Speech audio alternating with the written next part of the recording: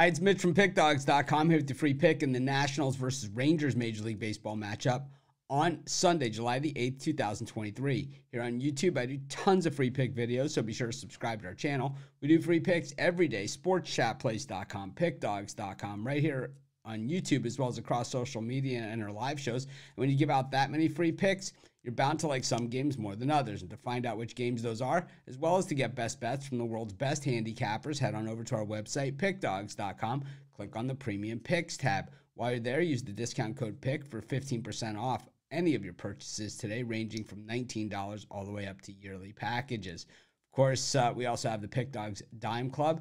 This is our latest offering, is asked for by our large bankroll players, so we delivered for them. Call the toll-free number on the website, see if it's for you. But let's get to this one. We've got the Nationals hosting the Rangers. Of course, for both these teams, it's their final game until Friday of the upcoming week, and that's because it is the Major League Baseball All-Star break. So basically, these are the games kind of all hands on deck, right? It's like basically anyone that's available.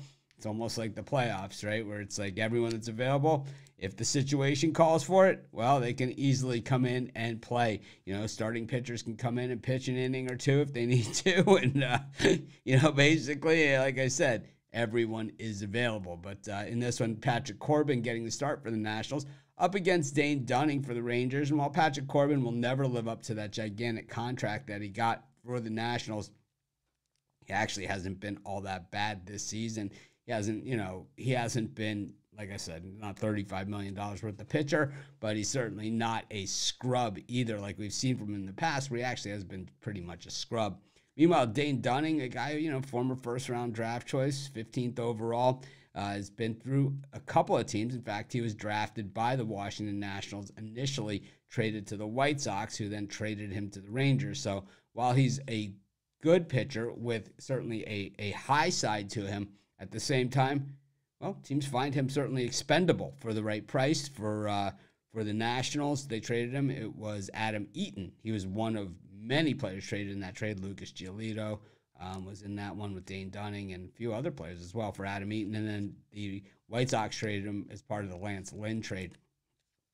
But Dunning, he's been one of those guys generally the first half of the season. He's been pretty good. The second half of the season, he slows down. He hasn't really shown throughout his career the ability to go the distance over the course of a major league season. The Rangers sure are hitting the baseball, but when you look at them recently, their numbers are really falling off big time. And I think, when you have a team like this that's performed really well over the first half of the season and you start to see them tail off, this is when you got to start pounding against them, and that's what we've been doing with the Rangers. We've been taking the other side. I'm going to continue that here all the way through. I'm going to take the Nationals, and that's going to be my free pick. Of course, while you're doing your picks today, putting your bets in, be sure to use our free betting tools at sportschatplace.com.